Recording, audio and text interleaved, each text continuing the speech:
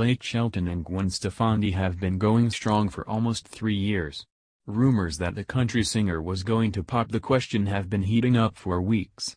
However, even if Shelton does decide to propose soon, fans should not expect the wedding bells to ring anytime soon. A source close to the famous couple revealed to Us Weekly that one of the most significant issues preventing them from getting married is distance. Shelton currently splits his time between his ranch in Oklahoma and Los Angeles, where Stefani lives with her 3 boys.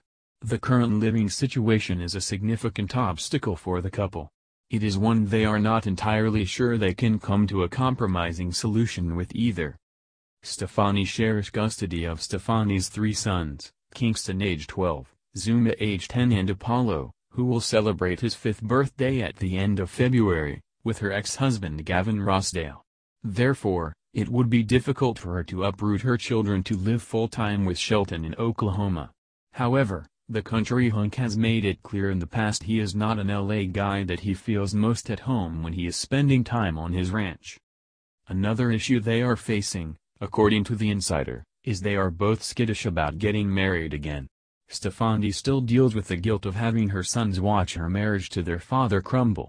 Shelton is also a little gun-shy after his very messy and public split from Miranda Lambert.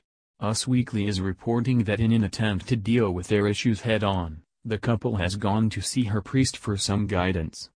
Fans have been on marriage and baby watch since it was confirmed that Blake Shelton and Gwen Stefani are a couple. They try to maintain a very private lifestyle, not commenting too much on their relationship. Both continue to make appearances on each other's social media pages and do appear to have a genuine love for each other. It is interesting because neither one has ever mentioned their desire to get married or have a baby. Could it be that fans want these 2 milestones for the couple more than they do? What do you think?